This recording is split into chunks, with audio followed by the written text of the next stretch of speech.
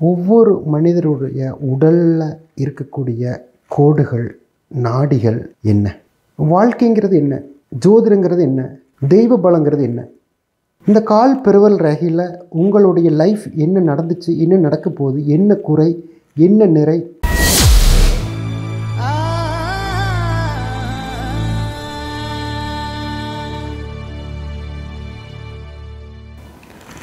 பைரவா, வாழ்க்கை பசுமையாகட்டும், வாழ்வை மகிழ்ச்சி பொங்கட்டும். ஓம் ஸ்ரீ சொர்ணாகிருஷ்ண பைரவாய் நமக. பைரவ ஆசீர்வாதம். ஒவ்வொரு மனிதருடைய உடலில் இருக்கக்கூடிய கோடுகள், நாடிகள் என்ன? கோடுகள் பலனை கொடுக்கக்கூடியது, நாடிகளை சக்திகளை கொடுக்கக்கூடியது. சில பேரெல்லாம் பார்த்தா நம்ம வாழ்க்கையில் ரொம்ப கஷ்டப்படுவாங்க, இடத்த பிடிக்கவே முடியாது.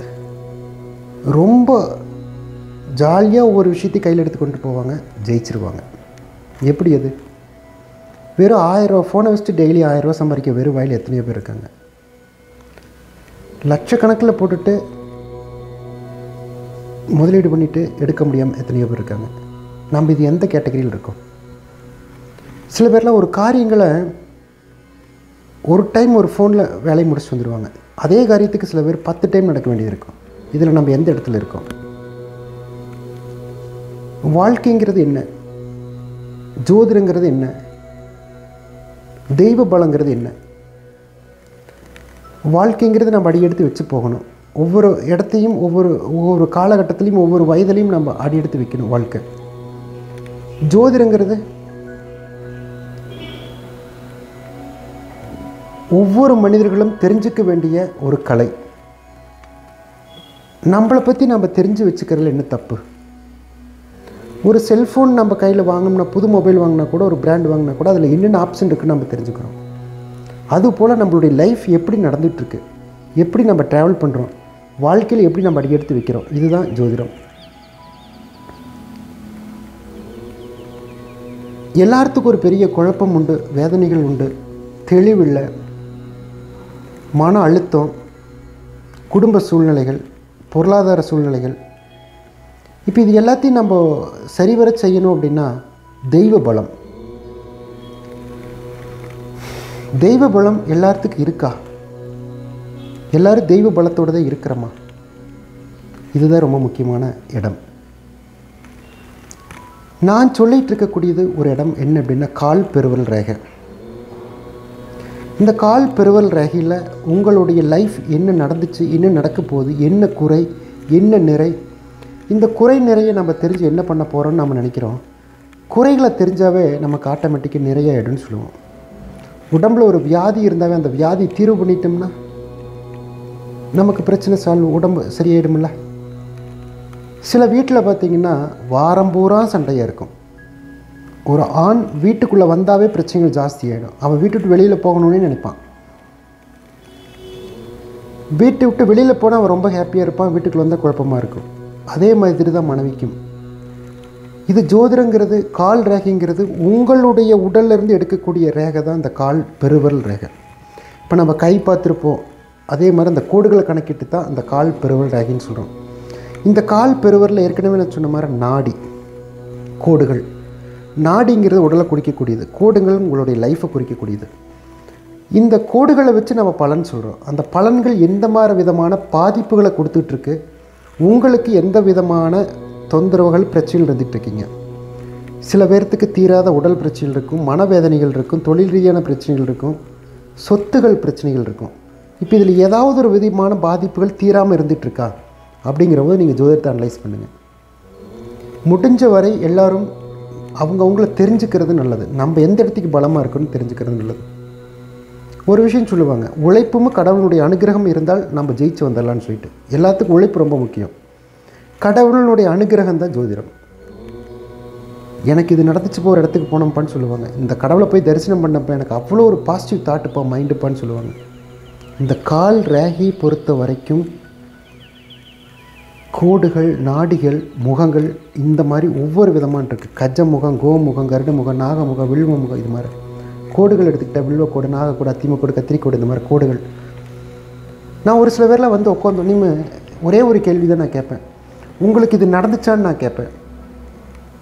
அவங்கள நான் பேசவே விட மாட்டேன். என் முன்னாடி வந்து யார் வந்து உட்காந்தாலும் நான் பேச விட மாட்டேன். நான் சொல்கிற விஷயம் சரியாக இருந்தால் நீங்கள் ஃபாலோ பண்ணுங்கன்னு சொல்லுவேன். ஒவ்வொருத்தருக்கும் நம்மளை பற்றி தெரிஞ்சுக்கணுங்கிற ஆசைகள் உண்டு.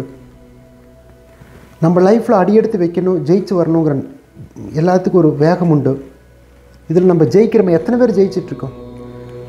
கிராமத்தில் சொல்லுவாங்க, அவள் பரணி நட்சத்திரத்தில் பிறந்தவன் அப்படின்னு சொல்லுவாங்க. பரணி நட்சத்திரத்தில் பிறந்தவங்க எத்தனை பேர் தரணி ஆண்டுட்டுருக்காங்க. அவள் தரணி ஆளுவான்ப்பான்னு சொல்லுவாங்க. எத்தனை பேர் தரணி ஆண்டுட்டுருக்காங்க? எப்பவுமே ஒரு மனிதனுடைய வாழ்க்கைங்கிறது, ஜாதகங்கிறது 9 நவகிரகம், குலதெய்வம், நட்சத்திரம், இந்த 3 விஷயங்கள் ஸ்ட்ராங்காக இருந்தாவே நம்ம எதை பண்ணாலும் ஜெயிச்சிடலாம். நீங்கள் இதில் எந்த இடத்துல இருக்கீங்க அப்படிங்கிறது. நாடிகள் 12 விதமான நாடிகள். துதி நாடி, உடல் நாடி, அங்க நாடி, மனநாடி, இது மாதிரி 12 வகையான நாடிகள் இருக்குது. நாடிங்கிறது டாக்டர் என்ன சொல்கிறாங்க, இங்கே பிடிச்சி பார்க்குறாங்க, பல்ஸ் ரேட்டுன்னு சொல்கிறாங்க, நாடி துடிப்பு. அப்போ அந்த நாடி துடிப்பில் அவங்க எந்த அளவுக்கு வாழ்க்கை உயிர் தன்மை இருக்குதுன்னு சொல்கிறது தான் நாடி துடிப்பு. இந்த கால் பெருவல் ரேகை பொறுத்தவரை ஒரு மனிதனுடைய வாழ்க்கையும் குடும்பமும் அங்கமும் உடலும் நிர்ணயிக்கக்கூடிய சக்தி இந்த கால் பெருவல். ஒரு குழந்தை நடந்து பழகணுன்னையும் அந்த காலத்தை எடுத்து முன்னாடி வைக்கிது. அந்த கால் ரேகை தான் முன்னாடி இந்த மண்ணுக்கே பதிவாகுது. அதே மாதிரி ஒரு பெண் நம்ம வீட்டுக்கு திருமணமாகி கூட்டிகிட்டு வந்தால் வலது கால் எடுத்து வச்சு உள்ளவான்னு சொல்லுவோம். வலது காலில் இந்த பெருவரில் தான் எடுத்து வைக்கிறோம். இந்த கால் பெருவல் ரேகைங்கிறது கோடுகள். வில்வக்கோடு இருந்துச்சு அப்படின்னா எப்பவுமே மன அழுத்தத்திலே இருப்பாங்க. நாகமுகம் இருந்துச்சுன்னா அவள் எப்பவுமே கோபக்காரனாகவே இருந்துகிட்டு இருப்பாங்க. கத்திரிக்கோடுகள் எப்பவுமே இருந்துச்சுன்னா அவனுக்கு காரியம் தடைபட்டுக்கிட்டே இருக்கும். இது மாதிரி கோடுகளில் ஒவ்வொரு விதமான கோடுகளுக்கு ஒவ்வொரு விதமான பலன்கள் இருக்குது. கோடுகள்ங்கிறது இந்த அமைப்பில் பார்த்திங்கன்னா 240 வகையான கோடுகள் வருது. அது எல்லாத்துக்கும் 240 வகையான கோடுகள் வருதுன்னா வரவே வராது. என்ன வரும் அப்படின்னா, ஒருத்தருக்கு 70 வகையான கோடுகள் வரும், ஒருத்தருக்கு 80 வகையான கோடுகள் வரும். இந்த கோடுகள்ங்கிறது அவ்வளோ ஒரு முக்கியமான விஷயம். இந்த கோடுகள் தான் பலன் வருது. இந்த கோடுகள் பலன்கள் வச்சு தான் வாழ்க்கை நிர்ணயிக்கிறோம். கண்டிப்பாக இன்னும் சில சுவாரஸ்யங்களோட இந்த கால் ரேகை நாடியோட கோடுகளோட நிறையா சந்திப்போம், பேசிகிட்டே இருப்போம். ஒவ்வொரு செவ்வாய்க்கிழமையும் நம்ம பைரவ பீடத்தில் மண் விளக்கு பூஜை நடந்துகிட்ருக்கு. மண் விளக்கு பூஜைங்கிறது ரொம்ப அற்புதமாக. மண் விளக்கு பூஜைங்கிறது செவ்வாய்க்கிழமை மாலை சாயந்தரம் 5:30 மணிக்கு ஒரு மண் விளக்கை பொருத்திட்டு ஓம் ஸ்ரீ சொர்ணாகர்ஷ்ண பைரவாய நமக இந்த நாமத்தை ஜபத்தை 1008 முறை ஜபம் பண்ணுங்கள். 1008 முறை ஜபம் பண்ணுறதுனால மனத்தெளிவு, நிம்மதி, ஆரோக்கியம் இந்த 3 கிடைக்கும்.